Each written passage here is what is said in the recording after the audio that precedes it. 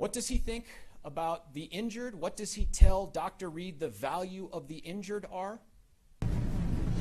Do the wounded count in your worth in that way of thinking about things, or no? I only count fatalities. Okay.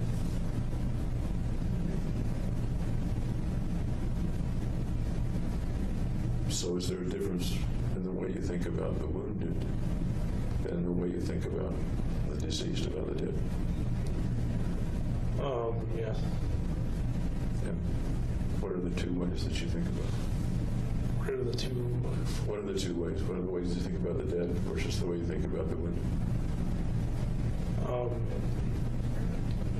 Well, the dead can't be repaired or come back to life or be normal again.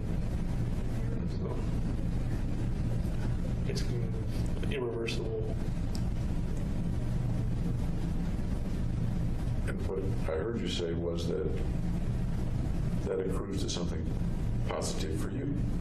Right. What about the wounded? They're like collateral damage, I guess. Collateral damage. His goal, he told Dr. Reed, was to kill as many people as possible.